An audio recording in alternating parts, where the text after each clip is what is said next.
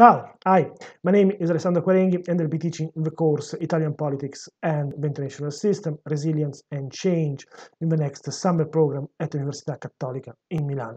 The course tries to understand how the Italian political system was established and how it has transformed itself according to changes in the international system, unipolarity, bipolarity, multipolarity, how have those changes influenced Italian politics, actors, and the way it is done.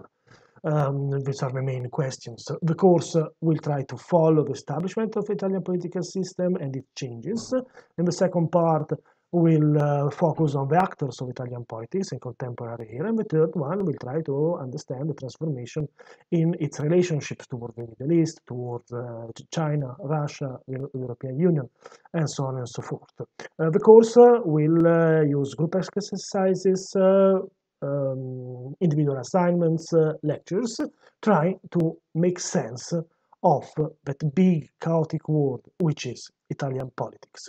See you in a few months. Bye.